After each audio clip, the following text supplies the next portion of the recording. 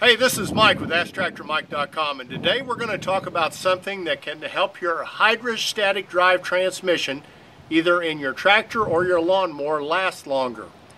A lot of times when people are running a hydro, they'll put it in the highest gear they can, the highest range, and most tractors have either a 2 or a 3 range hydrostat. They'll put it in a high range and barely depress these pedals when they're moving forward and backward, and that's the wrong thing to do. What you actually want to do on a hydro is put it in the lowest possible range you can and keep these pedals as far down as you can and safely operate the tractor.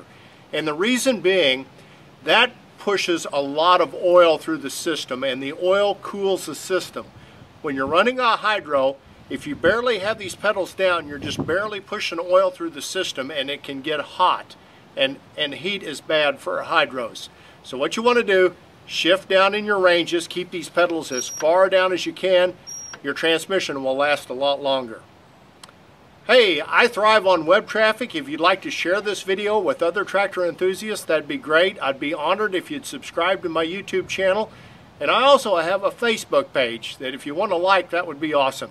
Thanks for watching.